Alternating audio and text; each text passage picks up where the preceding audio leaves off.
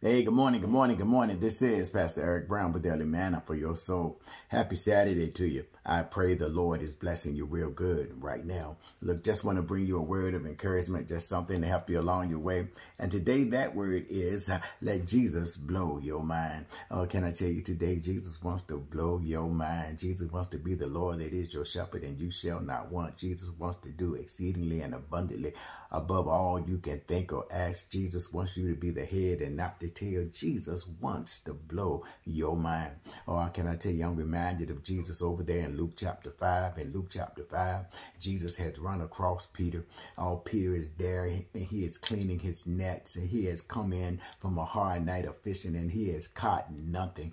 Oh, Peter is sitting there, another day that has been wasted, another day where he didn't earn any money. Oh, I know he is broke, busted, and disgusted. Oh, but Jesus gets in his boat. Jesus ministers out of his boat actually for a while, but after Jesus is done ministering out of the boat, Jesus turns to Peter and said, Peter, come on, man, let's push off a little ways and go out into the deep. And Peter looked at him and said, for what? Jesus said, we're going to catch some fish. And Peter looked at Jesus and said, look, man, you a carpenter. You don't know nothing about this. Look up. The sun is high overhead. The fish aren't biting. I am an experienced fisherman. I've been out all night long. I haven't caught anything. There's nothing here to be caught. I'm going to clean my nets and wrap it up and call it a day. But Jesus said, let's go out. And Peter said to Jesus that because you said so, I will. And Peter went out with Jesus and he cast his nets on the other side of the boat. And when he did, just like the master said, there was a great haul of fish.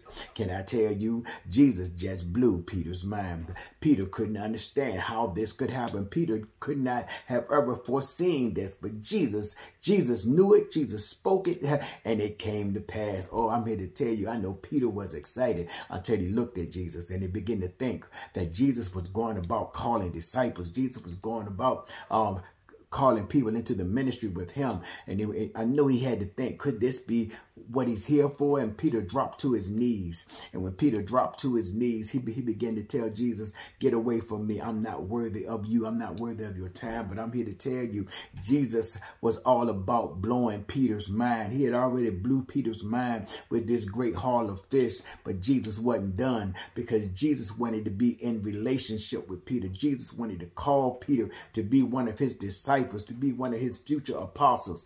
Jesus wanted to call Peter to increase his vision. He told Peter that no longer would you be a fisher of just fish, but you'll become a fisher of men. Jesus knew all about Peter. He knew all the things he had done, and he knew all the things that he would do. He knew how much time in prayer that he was going to have to spend with Peter. He knew how many times he was going to have to rebuke Peter. He knew how many times he was going to have to save Peter. But that was okay, because it was worth it to Jesus, because Jesus said, Peter, I'm going to show you that I'm going to stick with you closer than a brother. Peter, I'm going to show you that I'm going to be not only your master, but I'll be your friend. Peter, I'm going to show you that I want to be your savior. Peter, I want to blow your mind. Oh, can I tell you today that by the time Jesus got done with Peter, by the time he had got teaching and training and blessing him and rebuking him, and lifting him up, by the time Jesus got done with Peter, I know it had to blow Peter's mind from where he came from in Galilee, as rough as he was, as tough as he was, as irresponsible as he was, as brash and as arrogant as he was. I know it had to blow his mind that through Jesus Christ, Peter became a water-walking, tongue-talking, fire-baptized, Holy Ghost-filled preacher and apostle for the Lord. Somebody need to get that. Jesus wanted to blow his mind, and he sure enough blew his mind, because Jesus was willing to be in relationship with him. Jesus was willing to bring Peter to a different place, take him to a different level. Peter couldn't hardly believe it, but that's just what happened. I want somebody to get that today. And I want you to know that Jesus wants to blow your mind. Jesus wants to blow your mind with things that maybe that you only hope for, things that you prayed for, but you didn't know how they would come to pass. Maybe Maybe it's the healing from some infirmity or some disease. Maybe it's the job you need. Maybe it's the ministries that you want. Maybe it's to walk greater in the anointing that God has given you. Maybe it's a greater purpose. Maybe he has given you a vision that he wants to not only see come to pass, but to increase in your life. And you know that there's a call of God on your life. You know that God is real. Oh, but can I tell you, Jesus wants to blow your mind. He wants to do for you that thing that you can't do for yourself, those things that you can't see how they would happen.